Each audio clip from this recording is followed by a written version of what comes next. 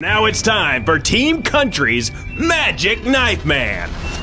These guys are pretty weird. Gather round, city folk. I've got a story to tell.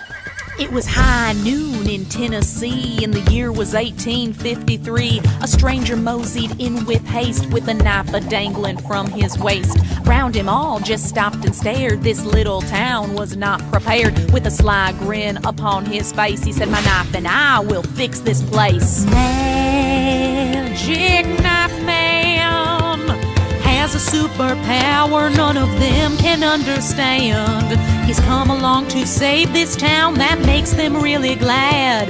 But hold your nose when he walks by, that knife smells pretty bad.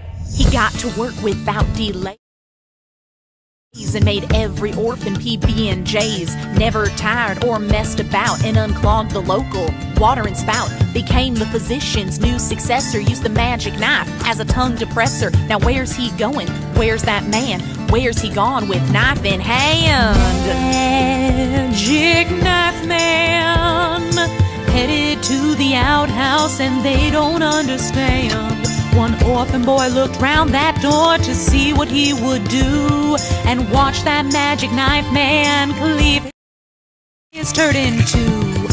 My austere diet has caused me so much strife, so everywhere I go, I take my poop knife.